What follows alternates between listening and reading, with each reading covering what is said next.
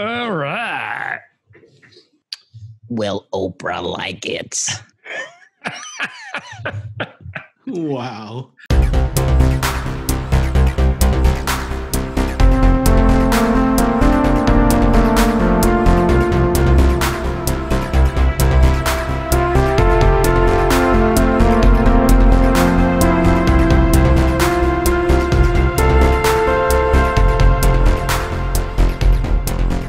Welcome to Curiosity Public, the podcast, and the COVID 2019 YouTube show. That's right. We're still on lockdown.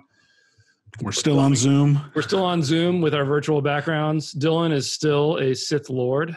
That's like 3 days in a row now. Yeah, totally. I am Dylan. Yeah, anyway, so I'm Dutch. That's Dylan. Everything's getting worse. And also Jules here. Jules here. Dylan. Oh my God. I think Dylan's had a little too much to drink at this point because now he's actually Palpatine. But let's get to today's topic. We've been going through different spirits and picking three that we would recommend. So we've done whiskey, we've done tequila. Sorry, we've done rum, and now we're doing tequila. We're going to have Dylan pick a tequila that's kind of an inexpensive, easily accessible one. I'm going to be picking one for connoisseurs. And Jules, of course, as usual, would be picking the extravagant, showboaty, show-off, flexing tequila. Oh, yeah. So Peacock. Is it subtle flex or is it? No, we're peacocking. Is Jules ever subtle flex? No, that's true. Before we get to that, what are you guys sipping on? Dylan? Well, so we're drinking tequila. I definitely am drinking tequila. Ooh, I like that. So I am drinking Tears of Llorona. Excellent choice. Years. But, I don't think it's on any list. Well played. It's just too obvious. Exclusive, yeah.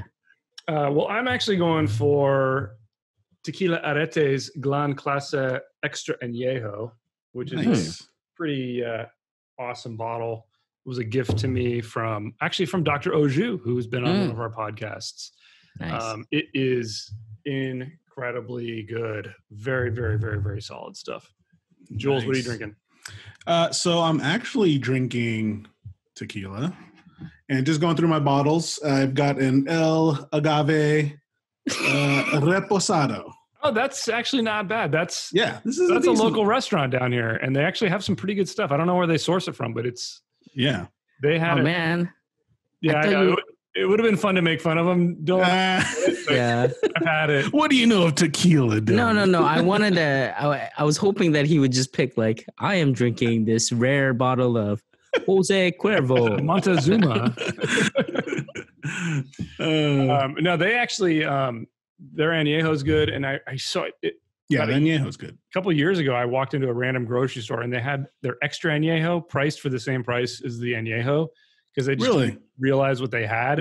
Yeah. That stuff was really good. Oh, nice. Like I said, I don't know what the distillery is, but it's pretty good stuff.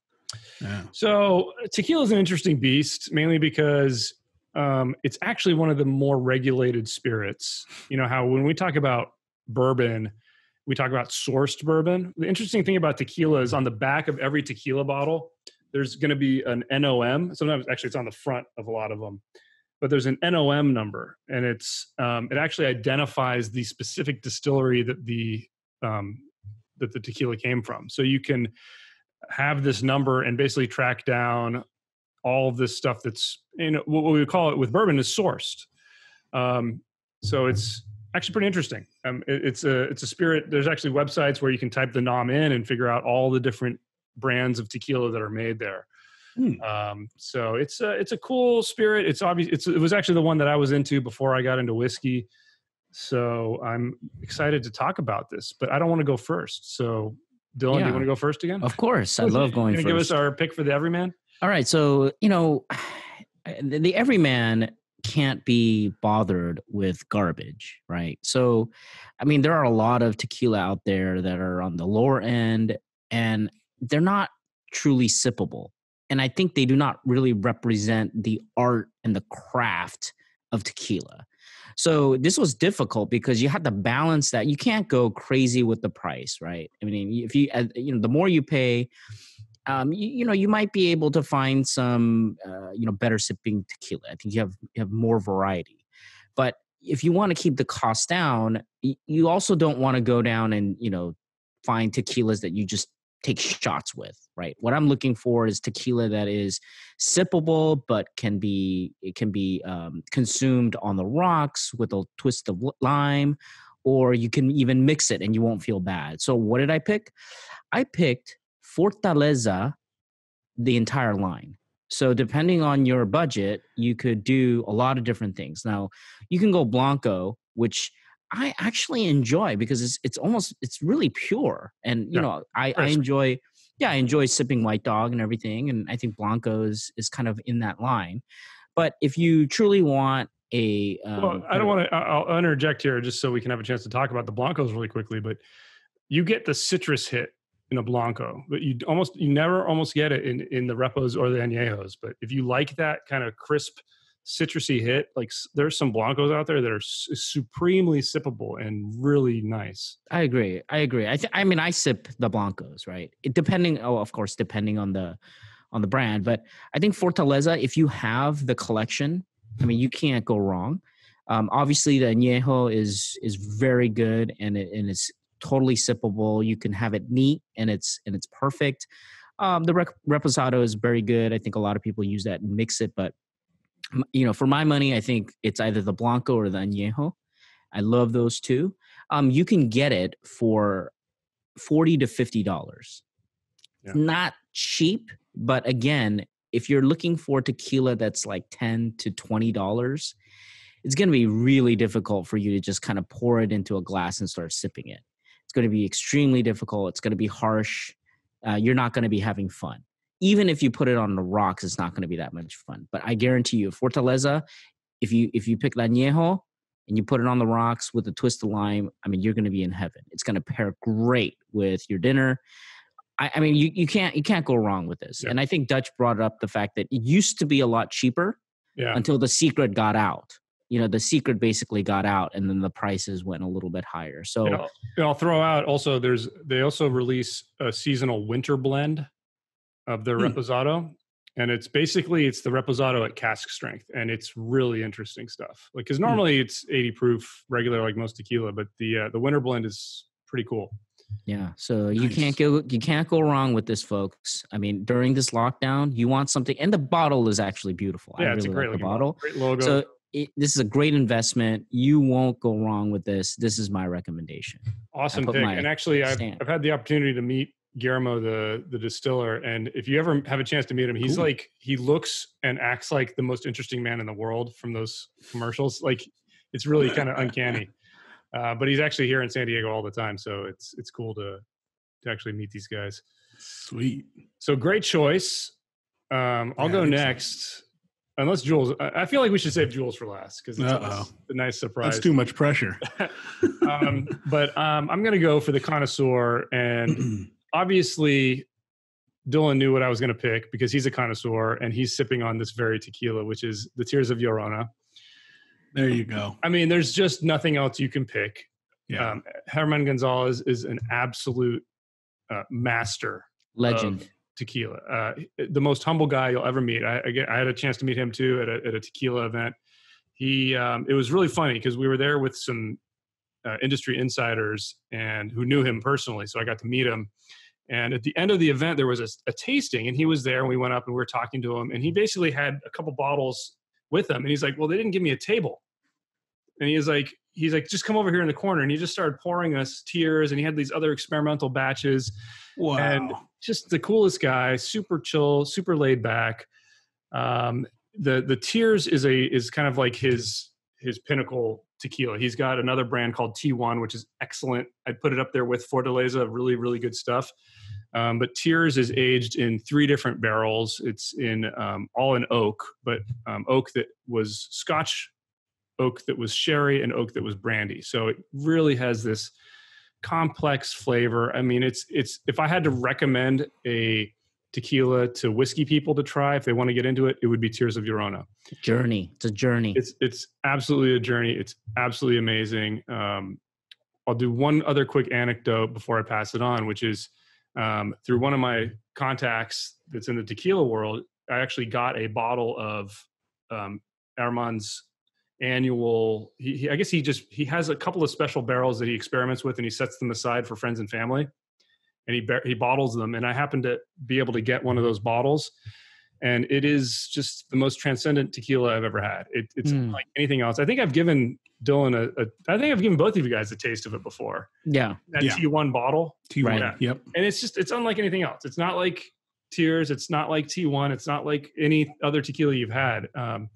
It's just really incredible stuff. Truly an experience. Yeah. It's I'm kind of worried that you're revealing this secret because, you know, until now, I mean, I can still get the bottle. I personally can't. I always ask Dutch to get me a bottle. Yeah. But I love the fact that he can get it for me because I mean, I get scared when I'm down to the bottom because it is such a good tequila. It's incredible tequila. The other cool thing, so the price point on it, it's around $200. You can find it maybe between $200 and $300. I can pretty consistently get it for like $199.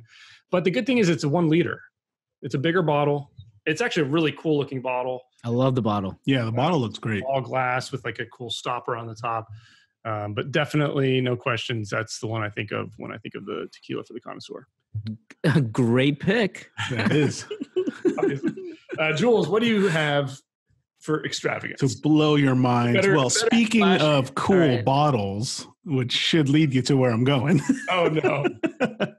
So I'm going with the Clase Azul Extra Añejo, the Ultra Ultimate. This thing is crazy. I mean, look at the bottle alone, guys. This thing is beautiful. Again, another handcrafted ceramic decanter, but with 24 karat gold and like pure silver etched into it. And you're talking about the Ultra? The Ultra? Yeah, the Ultra. Oh, the Ultra. Okay. Yeah. And that goes for around $1,700, which you can buy right now online. Again, smallbites.com. This is not a paid advertisement. And this thing's just beautiful. Again, you know, from the Clase Azul class, Weber Blue Agave, 100%. You know, and distilled. I think that's the one thing you say about it. 100% agave. I know, 100%. I've never tried it myself, so I have no anecdotes to share on it. Oh, man. Other than this thing will definitely stand out on your shelf yet again, and I'm sure you would enjoy the drink. I mean, I agree with you that it's a museum piece, right? I mean, their other line, you know, I would say it's a museum piece. I think I gave it as a gift to one of my family members who's a big tequila fan. And, you know, they don't drink it that much, but it's a beautiful like art piece. It is. Oh yeah. You know, you put it on the shelf. You know what's funny is you guys know my brother, and he's like a super tequila nerd, right? Right. He loves tequila, and everybody knows he loves tequila. I can't tell you how many bottles of Clase Azul he has that people have given him as gifts. Not the Ultra. I'll give you that. Not the. And it's probably they don't even know anything about tequila. They don't because they saw the bottle. Yeah, they don't exactly. Yeah. They see the bottle. They give them like the regular Repo or the Añejo, which is. Right. I mean, those are decent too. I mean, not to rip on them. It's okay. Yeah, it's okay. I'd say it's okay. It's a great looking bottle. Right. Makes a nice gift for somebody that doesn't know a lot about tequila. But if you're like super into tequila and you get that gift, you're gonna be like, oh, yeah, like the bottle. Yeah, you want the bottle that looks like G4. Which is basically like a wine bottle. Exactly. Dude, the best tequilas look. Oh, yeah. Yeah. I mean, even this one I'm sipping on, like, I mean, I think it's a good looking bottle, but like most people would look at this and be like, oh, that looks like some cheapo. So simple. Yeah. Simple stuff. But this is way better, I would say, than Clase Azul. No offense. I would love to try the Ultra because I would hope at least. Yeah, I would hope too. Pretty phenomenal. I do that's why it's on my list of got to get it when I can. It's like it looks like a black. When I got 1,700 bones to burn. Well, you know, the economic impact fund money should be coming, and maybe I think I know what Jules got kids to feed. Got kids to feed. Man, I mean, I don't know what to say. I mean, it definitely gaudy, especially for sure. Oh my gosh. Oh, yeah. I don't see. This is what I object to. I don't like things that are inflated in price because they put some stupid like diamond or gold on it, right? I mean, like they go, oh, this is the most expensive iPhone that's out there. Yeah, because you put like a 20 karat diamond in the middle of the case. You know, I mean, like that doesn't mean anything. You want to to pull out that Porsche edition 1+8 you have in your pocket? It's stupid. Like those things, to me, I want substance, right? For me, it's all about what is within. Like a red glowing microphone. Yeah, I don't believe in the aesthetics. I want substance, quality. Yeah. I wish if any of you guys have tried Clase Azul, please comment. Let us know how it is, because I'm genuinely curious. I mean, I've tried the Ultra, the right? Ultra. I've tried the other ones. Yeah, I've tried the other ones. Ultra. I've tried the other ones. Let us know. I mean, I haven't been that impressed with the rest of the lineup. I don't find it offensive by any means. It's not bad tequila, but it's just not. I mean, I feel like with such an awesome bottle, it's got to wow me, and it doesn't particularly wow me. Maybe the Ultra would. Okay, so let me ask you, Dutch, what would you pick as the most extravagant ultra super tequila, aside from Jules's, travesty? Oh, gaudy monstrosity. I don't know. That's a tough question. I mean, honestly, like for me, the stuff that's the most interesting is the stuff that the master distillers of the lines that I like come up with. Casa Dragones. Absolutely. And I mean, a lot of that's like the stuff that doesn't have a lot of marketing behind it. That being said, like Casamigos. Casamigos is not bad tequila, actually. I would prefer that over. I mean, but there's a lot of marketing behind it. But a lot of great marketing, but it's actually, I think. But the Blanco, freaking smooth, man. I remember. It's not bad tequila. I do like that tequila. Yeah. But so, for instance, some of the premiums of the kind of trendy brands are actually not that bad. So Avion, which had a big thing from one of those HBO shows. I don't even know which one it was, but they put out like their super premium, like Avion 44, which I tried, and I actually thought it was really pretty good. El Tesoro their anniversary bottles are pretty darn good. So those, you never know. Like any of those ultra premiums from any of the big lines can be pretty good. Even the Jose Cuervo de Familia. I mean, that's pretty good tequila. I mean, it's El Jimador. I don't know what their ultra premium is, but I mean, almost all of them have it, and usually they're pretty decent. So that's a tough question, Dylan. I don't have a good answer for you. Well, thanks. Thanks for being useless. I'm useless. That's great. Dylan trying to tee you up, and yeah. We should have had Dr. Oju on this show. We needed Dr. Oju. Well, we'll get him on. We'll get him on, and then he's gonna rip our suggestions. Oh yeah, dude, he's gonna post in the comments for this video how stupid. Oh yeah, I bet you. So on that bombshell, Jules, why don't you take us out? Well, for those of you listening on our podcast, thank you very much for listening, and those on YouTube, subscribe. Oh yeah, subscribe, comment below. You kind of threw me off with threw me off with your toast. Literally, all we care about is getting to people to subscribe, and that's subscribe, guys. We're trying to grow this out.